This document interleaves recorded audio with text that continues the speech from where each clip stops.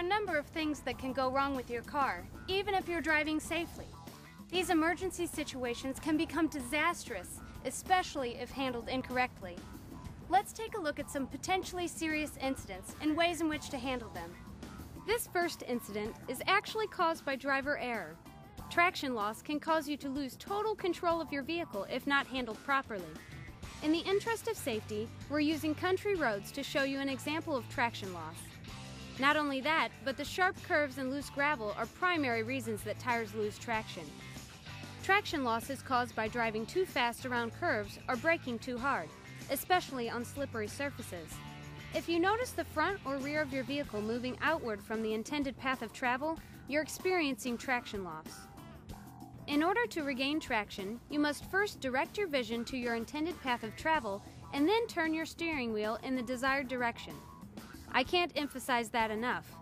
Always look where you want to go, not where the traction loss has caused you to go. Next, be sure to release any pedal that you are pushing to allow your vehicle's weight to redistribute. If your vehicle still hasn't regained traction, ease off the steering and tap your brake. Once the vehicle has regained traction, steering will become responsive again and you will need to make necessary adjustments to return to the intended path of travel. By the time you become visually aware of traction loss, it's fairly difficult to regain control of your vehicle. However, if you are properly seated, you are more likely to detect traction loss through movement, therefore giving you a better chance to regain traction. While traction loss is caused by driver error, a lot of dangerous problems occur seemingly out of nowhere. If you're driving down the road and one of your tires blows out, you can be in serious danger. What should I do if that happens? Since we're on an empty street, we can practice the appropriate steps. If your tire blows, grip your steering wheel tightly and take your foot off the accelerator. Good. The vehicle will pull in the direction of the blown tire. Braking will make it worse. So let the car slow to a stop by itself. If you absolutely must brake, do it gently. Check the traffic around you and turn on your hazard lights to warn others.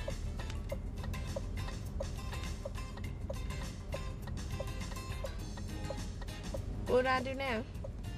Get out and replace the tire. Check out the basic car maintenance bonus feature for a simple explanation on how to change a tire.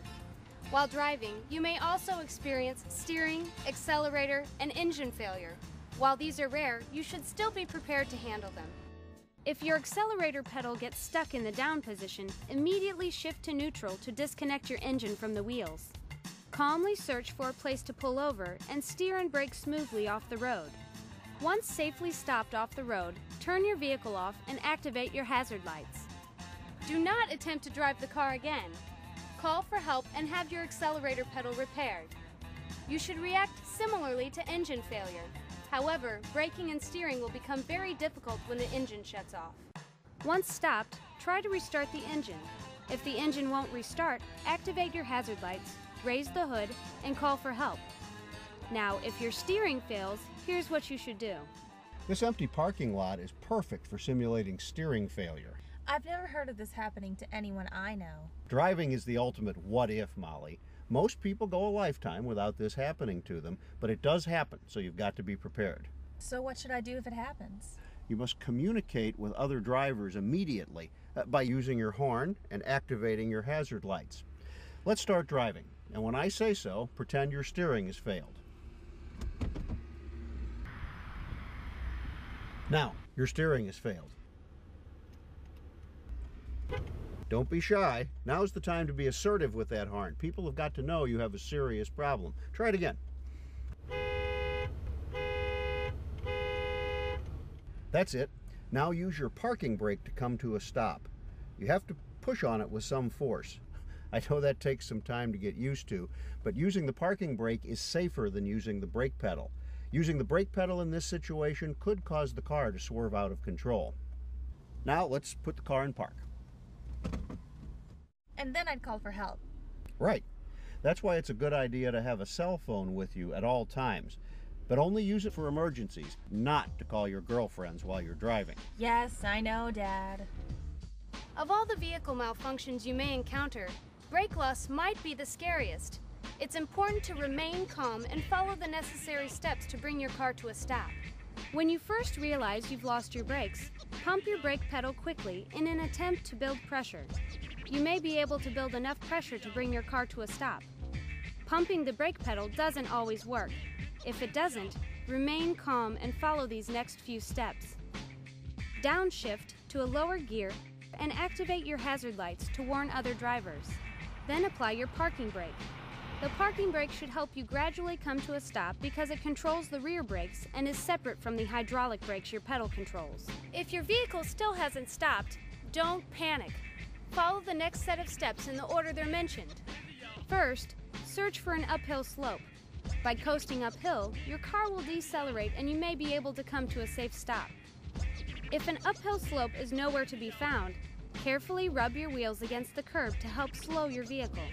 If a curb is not an option, then scrape your vehicle against guardrails to help slow your vehicle. If none of these options are available and a collision is unavoidable, you should steer for soft, fixed objects such as bushes, rather than hard objects like trees or brick walls. If a collision with another vehicle is unavoidable, try to steer for a sideswipe rather than a head-on collision. Head-on collisions produce the greatest impact and increase your chance of serious injury.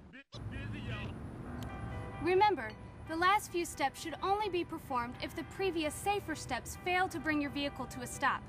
I know it's scary to think about, but you need to know what to do just in case it happens to you. Let's just hope it never does. Congratulations on finishing the program. Hopefully, the instruction and demonstrations have helped you to become a safe, skillful driver. Please check out the in-car lessons to learn more about what you should practice in depth before applying for your license. Also, be sure to check out the awesome bonus features on this DVD, including the virtual driver and basic car maintenance sections. Need any help, sis? Yeah, about 20 minutes ago.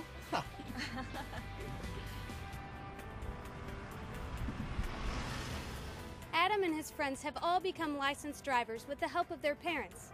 And you will too if you practice safe driving procedures and follow the rules of the road. Good luck!